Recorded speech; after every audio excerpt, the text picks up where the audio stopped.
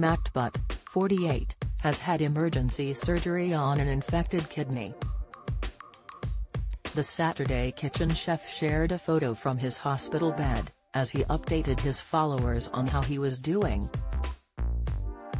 Matt posted a selfie while lying in a hospital bed, in view of his 62,200 followers.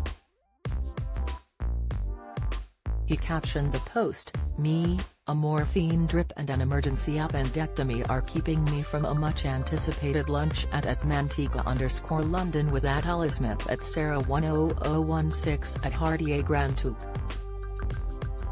But everything and everyone here at the Grange Hospital in Quint has been fantastic. Couldn't ask for more from such a brilliant health service. So grateful. #NHS #Nurse #The Grange Hospital #appendectomy."